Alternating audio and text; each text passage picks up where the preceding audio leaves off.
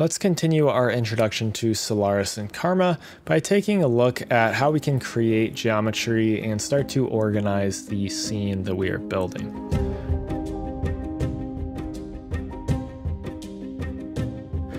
So, as always, the project file for this will be available on Patreon, so you can grab it there if you're interested, but let's go ahead and drop down a SOP create.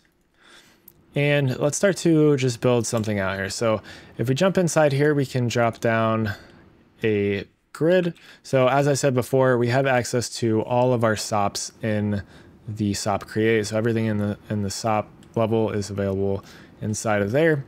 And then let's also drop down a sphere. And then let's merge these together.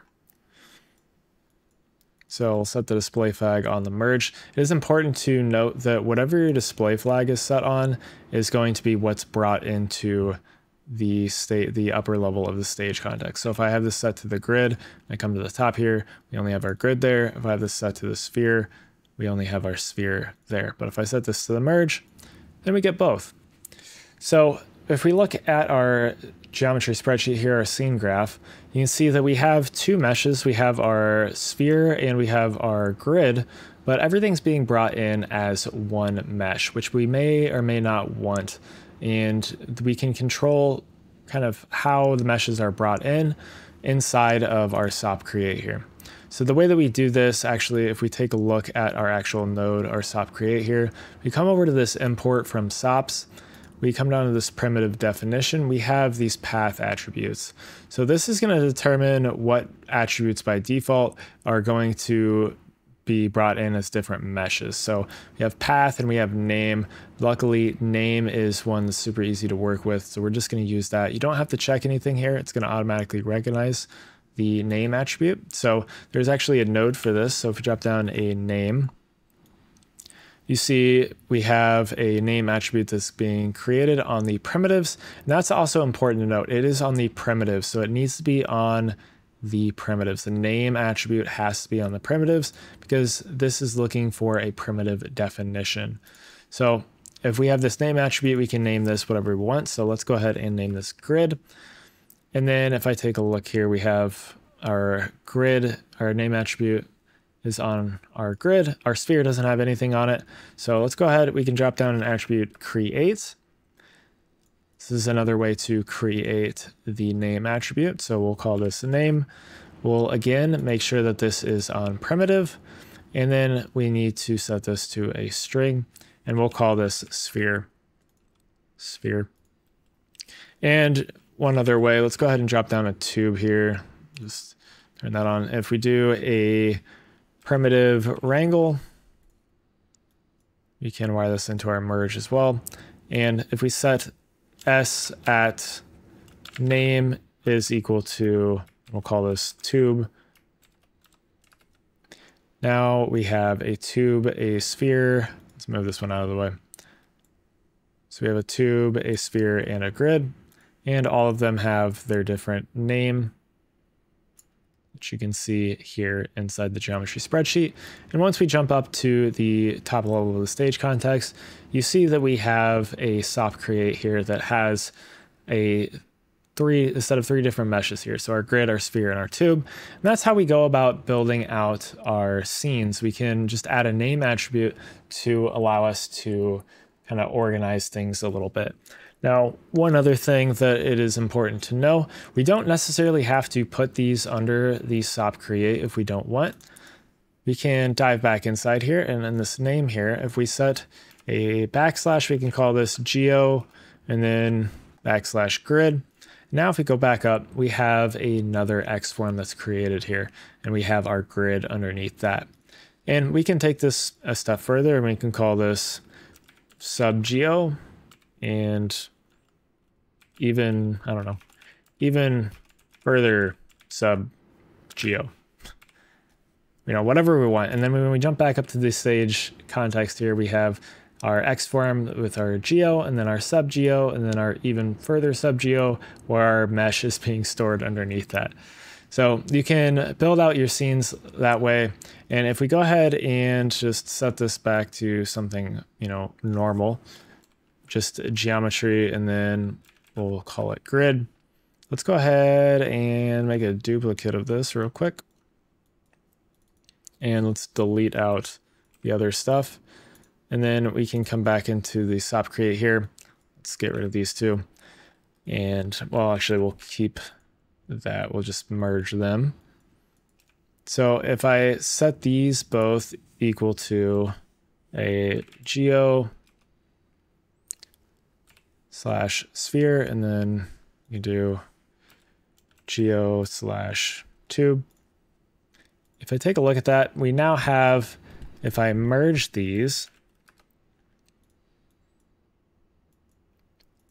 and I look at our merge, you see we no longer have our SOP create and our SOP create 2. We have just this geometry X form where we have our mesh being stored under. So we can further downstream, we can, build a bunch of things. And then if we want all of our geometry to be stored, or let's say we're building out like a city or something, we can add all of our city geometry under an X form called like city. And then we have our landscape maybe under a landscape X form. We can just kind of organize our scenes out that way, just to keep things a little bit more clean and uniform in our scene. Now, one other thing that we need to cover is groups, because we need to be able to access groups inside of Solaris. When it comes to rendering, we may need to assign different materials to different parts of different objects. And the way that we do that is just by creating groups inside of our SOP create here. So let's go ahead and do this. Let's set this grid. We've already got 10 by 10 rows. So this should be set to smooth wire shaded. So let's go ahead and select some of these polygons here. So we have some polygons selected, and we have this group that we have set here. And again, we're on primitives for that group. So if we come back up to the stage level context, we can come down to this import from SOPs and then our import data. And if we scroll down, we can come to the subset groups, and we have our different groups that are available to us here. So we can import those groups into the top level of our stage context so that we can actually see those and use those for things like material assignments. So, or I don't know, can we even do a color? No, we can't do a color on here. So let's just drop down material library just to show you. We'll go over this kind of more in detail later on. But if we dive inside here and just drop a Karma material builder onto here, we can autofill this, and then assigned to geometry, we have this group that is available underneath that grid. So we could assign it just to that group if we wanted, and then that material, I don't know if it'll show up in the viewport or not. If we change this, yeah, you already see it showing up there. So if we change this color to like red, you can see that we have that material assigned only to where we have that selection of that group. And you can, create as many groups as you want, just like normal inside Houdini. You'll just have to come in here and make sure that we have all of the groups added to that we want to use added to this subset groups. That way we have access to them on the stage level. So that is a quick look at how we can start to organize our scenes and how we can start to bring in some things. This is also where you bring in attributes.